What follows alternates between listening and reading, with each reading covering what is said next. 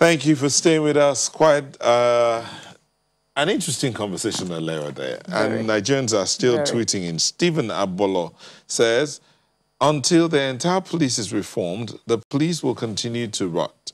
SARS will go and another will come. The regular police does so much evil on our roads and highways. Reform the police entirely. Well, John Wright says that I think the problem is first to change the name from Nigeria Police Force to Nigeria Police Service. It will help Nigerians a lot. I think that name's been changed. Well, it's not force anymore. It's just Nigeria Police. Nigeria Police. So yes, he's saying you should put service there, so that they will be aware that they're actually serving Nigerians. Like the Nigeria Correctional Service. It's no longer Nigeria Prisons. Okay, all right. Well, today, let's look at other things now. Today happens to be the World Hospice and Palliative Care Day, a day to celebrate and support hospice, palliative care around the world. The theme for this event is My Care, My Comfort. But the question is, how much awareness is raised on hospice and palliative care? Now, some people might be asking, what exactly do you mean by hospice? What's palliative care? English. Don't worry, you'll get to know. So we have as our guest Professor Olaitan Soyonwo, who is a retired professor of anesthesia and has been leading pain relief and development of palliative care in the country internationally since the 90s. He is based at the UCH Ibadan, a visiting consultant, and runs an NGO, the Center for Palliative Care Nigeria. Thank you for speaking with us, Prof.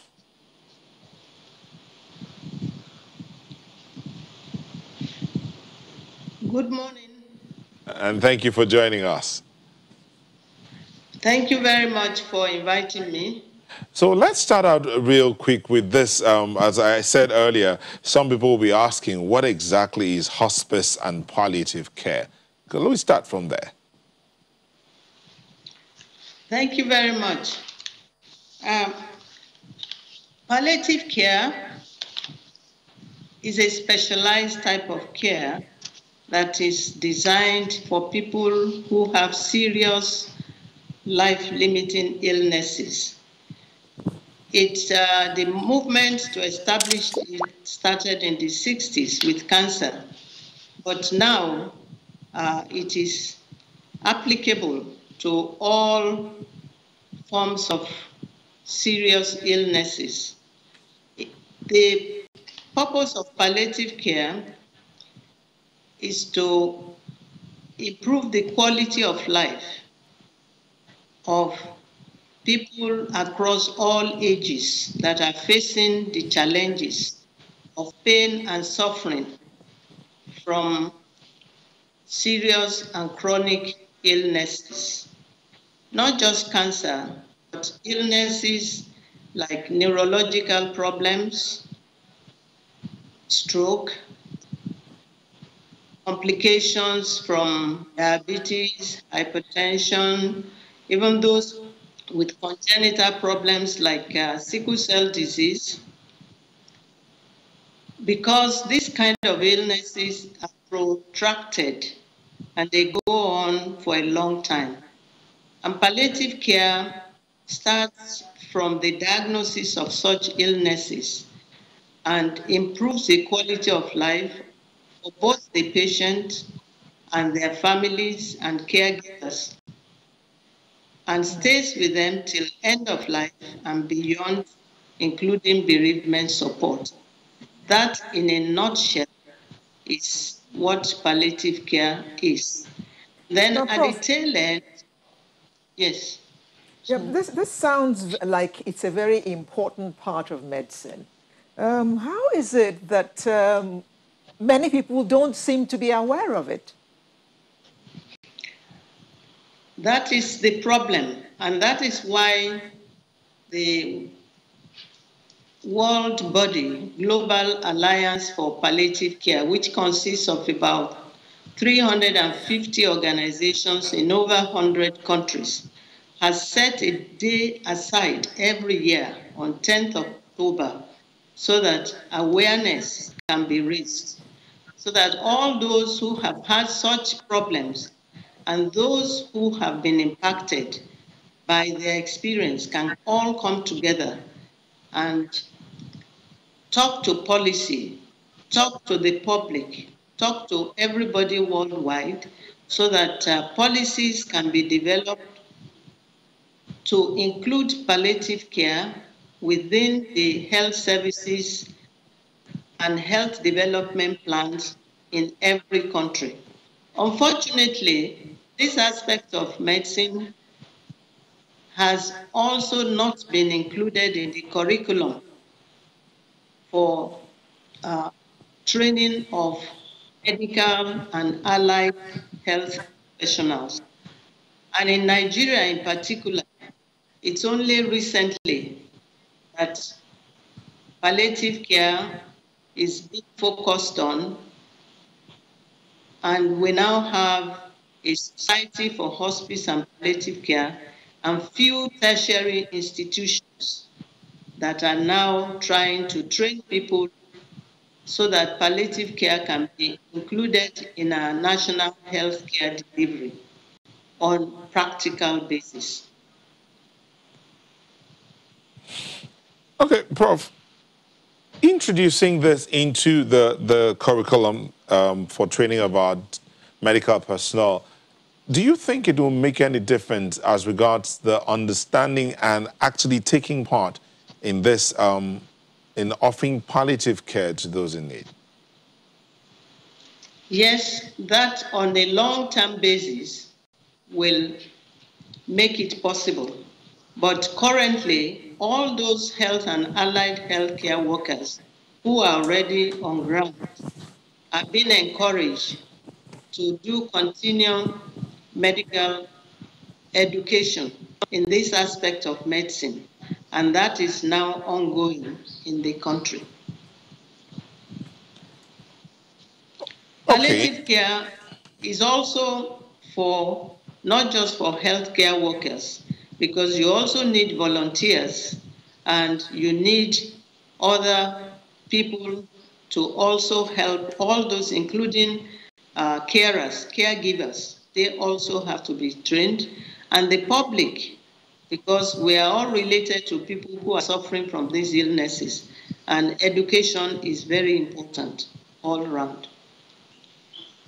So, Professor, how does the hospice and palliative people like yourself, how do you go about recruiting caregivers and volunteers?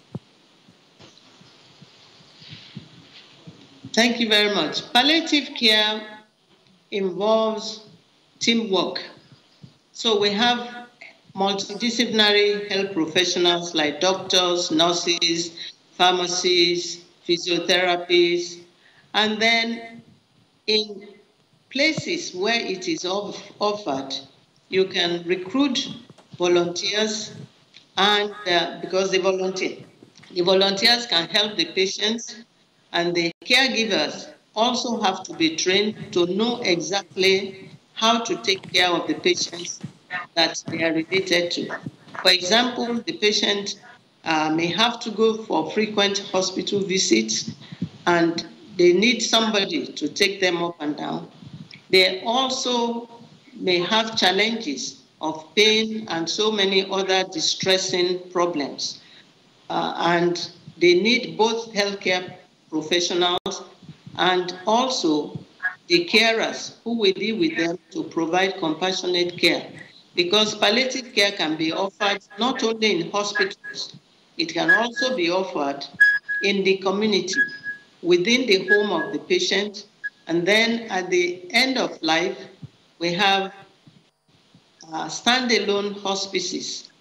In developed countries, these cater for patients that have 6 months to 1 year to live. But palliative care should actually be embedded in the care of every patient that has serious illness that's in hospital, especially the communication aspect of it. A lot of patients, they don't know the details, the medical details about what is wrong with them, and that gives them a lot of problem because they now go around different places spending money on curative intent, whereas what is wrong with them cannot really be cured, but they can be managed in such a way that they can live quality life right till the end of their lives. This matter, palliative care generally for the society, and with days like this, remembering or commemorating days like this, World Hospice and Palliative Care Day, how, as important as it is, apparently a lot of people still are not used to it.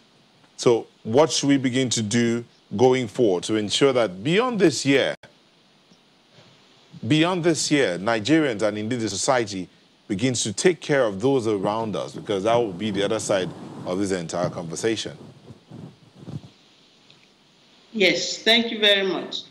The World Health Association, the World Health Organization, actually has set out criteria for developing palliative care as part of community health or public health. And there are 3 pillars. The first pillar is policy. Once there's policy that this has to be part of the healthcare delivery system in any country, then it happens. And Nigeria is signatory to a lot of the, and is aware, a lot of the guidelines on palliative care. The second one is education of everybody that will be involved in making this happen, including the public, and that's why I'm talking today, health professionals, non-health professionals. And then the third one is availability of essential medications that be required. In most countries, these medications are available, except for the strong medications that we need to treat severe pain, which are strictly controlled because they are under the Dangerous Drugs Act. But they can be made available for medical use when it is required, so that people who are dying from serious illnesses don't have to die in pain. They can be in comfort and they can enjoy the remaining part of their lives once they don't have pain. And that is what palliative care preaches. It also preaches total care, the emotional aspect of illness, the social aspect of illness, and the spiritual aspect. And when I say spiritual, I don't mean religious. And that is why we have chaplains who can join the palliative care team to also cater for some of these needs. Now, Professor, normally when you talk about hospice, you think about a place. Maybe you can interchange that word in our own environment with old people's home. What is the connection? Thank you very much. That's a very pertinent question. And I always say that palliative care is not about the dying, but it is about those who are living with serious illnesses and they die from these illnesses, because a lot of the illnesses are incurable. Now, old people's homes are meant for old people, but palliative care is needed by children. Children, for example, also have cancer. Children have neurological illnesses, and old people also have this. So it cuts across the whole trajectory of life. Then hospice care caters for that end of life when people are actually having a lot of problems with a lot of symptoms. Some of them, they're incontinent, or they can't control their urine, they cannot remember things, they cannot walk properly, so they have a lot of issues, and it is difficult for their families to look after them. And in our environment, these days it is happening. We never used to see such things because of the extended family that we had, and we are our neighbors' keepers.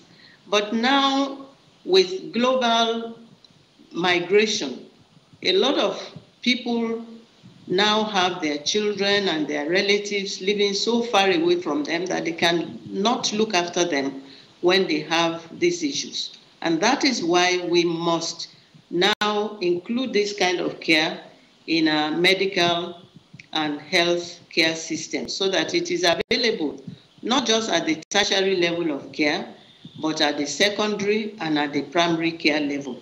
And this will involve teaching everybody that works along those ones, and also to make budget available. And palliative care should also be among our considerations when we talk about sustainable goals, and also whatever we are designing so that it's global for those in rural and also for those in urban areas. Now, Prof, World Hospice and Palliative Care Day, what exactly is planned to mark that day? We have planned a lot of advocacy outings. In Ibadan, for example, we have been addressing the public over radio, and we are using the media.